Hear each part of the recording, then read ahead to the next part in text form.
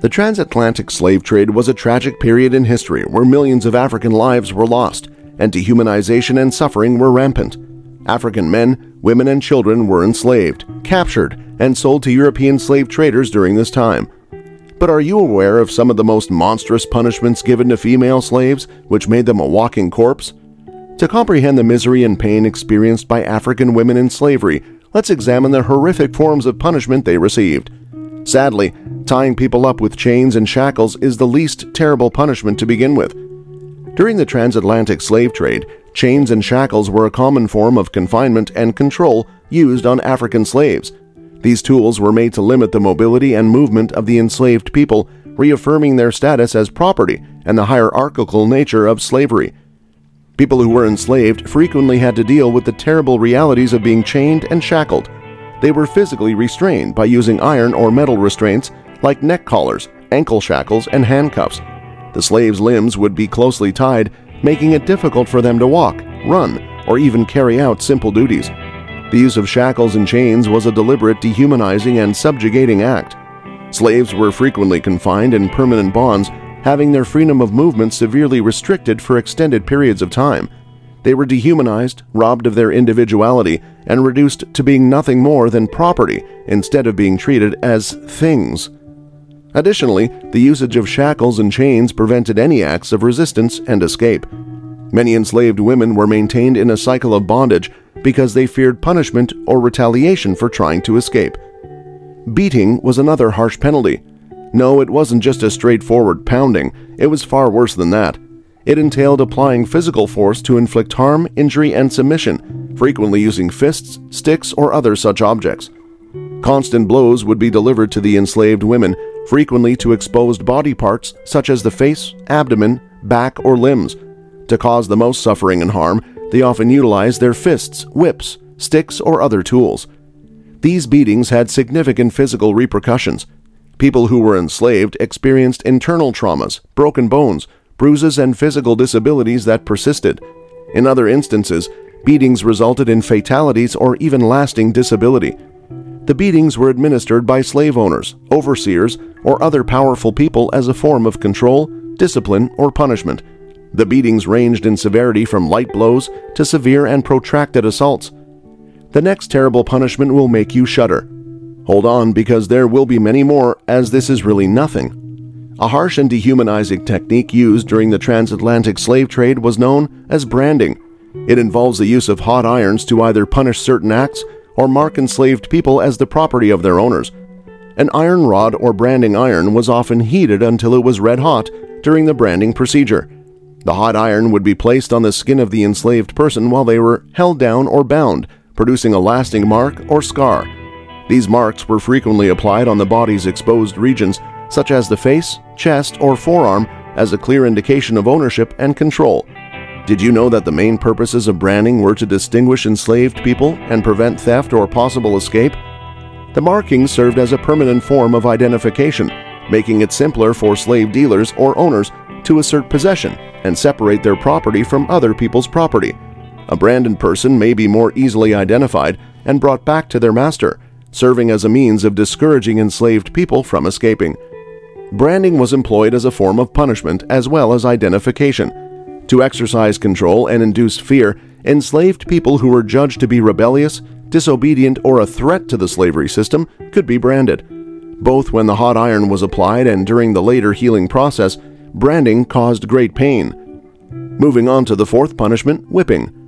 One of the most frequent punishments and types of discipline meted out to African slaves during the transatlantic slave trade was whipping. It was a cruel and dehumanizing tactic used to establish dominance, instill fear, and crush the spirit of the people who were being held as slaves. Whippings were not only administered in rare instances, but also frequently in the daily lives of slaves. The act of being whipped was extremely humiliating and painful for the slaves. Their backs would be exposed and vulnerable because they would be stripped and tied to a post, tree, or other items. The women enforcing the punishment would violently swing the whip, repeatedly striking the enslaved person's exposed skin. The whip's lashes would pierce the skin, leaving behind painful welts and deep wounds. The amount of lashes varied according to the seriousness of the offense or the punisher's whim. A few to several dozen or even more lashes may be used during a whipping. The physical and psychological trauma sustained were constantly brought to mind by the wounds these beatings left behind. The punishment served a greater purpose than just inflicting suffering. Whippings were intended to degrade and humiliate the slaves, robbing them of their humanity and reaffirming their status as property. The psychological suffering endured by the enslaved people was further exacerbated by the public aspect of many whippings, which included a component of public shame. During the transatlantic slave trade, collars and stocks were further devices used to bind and humiliate African slaves. These tools were designed to keep slaves immobile and expose them to public mockery, thereby solidifying their enslavement and the brutal power dynamics of slavery.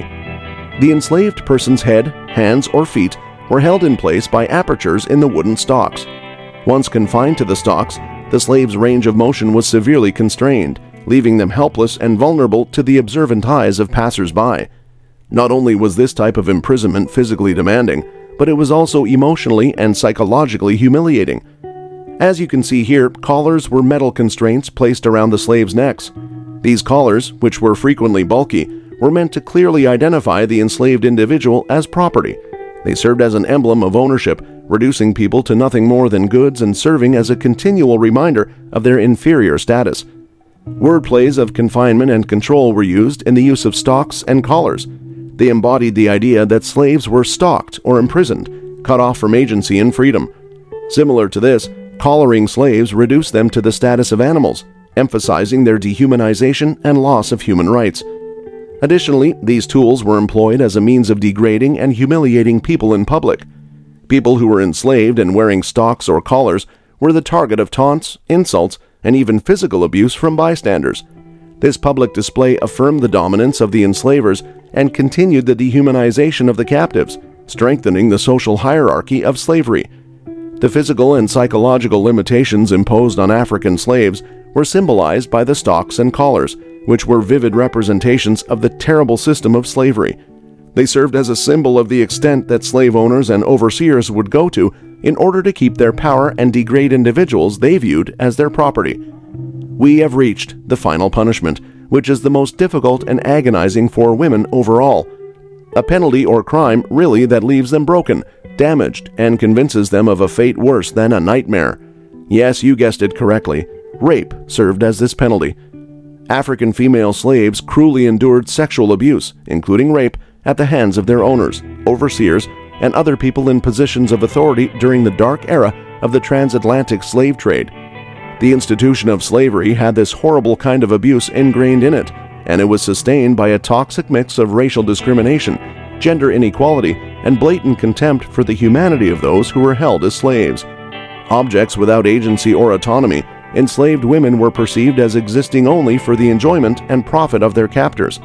Their bodies were considered as commodities to be violated at will, and they were denied the opportunity to give or withdraw consent. Sexual abuse was a tactic used by slave owners and overseers to exert domination over these helpless women and further the dehumanizing effects of slavery. Slave women from Africa who were raped endured unimaginable suffering. They were subjected to severe physical and mental suffering while losing their sense of worth, dignity, and bodily autonomy. Such sexual assault has far-reaching effects, leaving behind emotional scars that would last a lifetime, broken self-esteem, and severe psychiatric discomfort. The vulnerability of African female slaves was made worse by the junction of race and gender. They were excluded and silenced by the interlocking forces of racism and sexism, and they experienced the double oppression of being both women and slaves. Their intersectionality made them vulnerable to certain types of exploitation, where sexual assault was used as a tactic of racial dominance as well as a control mechanism.